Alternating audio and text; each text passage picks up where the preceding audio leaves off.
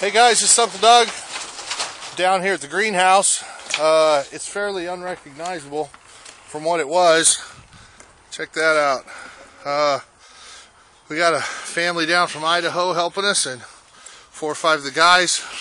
The roof's gone. We got the uprights because they're kind of set in concrete. We'll have to take a sledge to get them out mostly, but we're working on the gutter and some of the horizontal pieces there, and then we'll have to decide if we're going to cut these at ground level or break them loose from the concrete. May have to rent a jackhammer for a day to do it. We'll have to see. Anyway, the boys are out here. We're getting loaded up, pulling all the pipes down.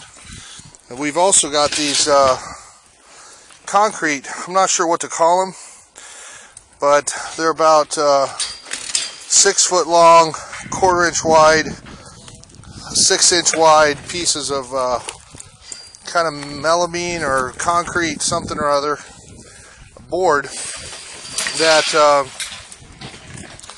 we're going to save. They're in every one of these to make the beds a little taller.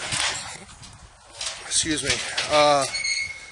And we could use them for that, or we could use them for shower surrounds or bathroom walls, or I don't know what.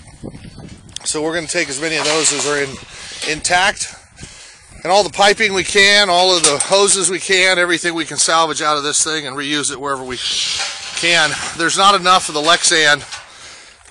It's about 60 years old and it's opaque, and a lot of it was busted up, so there's not going to be enough to do the roof on the greenhouse unless we substantially reduce the size of the greenhouse.